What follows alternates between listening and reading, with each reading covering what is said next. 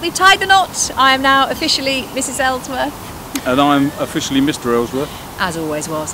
Thank you so much for all your beautiful cards, for all the well wishes that you sent to us, for your love, for your support, for your kindness and caring that you've given, certainly to me and to Colin, over the last however many years on the blog. And really, it's just a shame you couldn't have been here with us. It's been a perfect day. It continues to be that, really. And it would have been wonderful if you could have been here too, wouldn't it? It would have been lovely. It would have been lovely. Everyone's had such a wonderful time. We've had a very traditional wedding. That's not my mother, that's a peacock actually in the background there. Yeah, it was a beautiful church, loads of friends and wonderful family around us.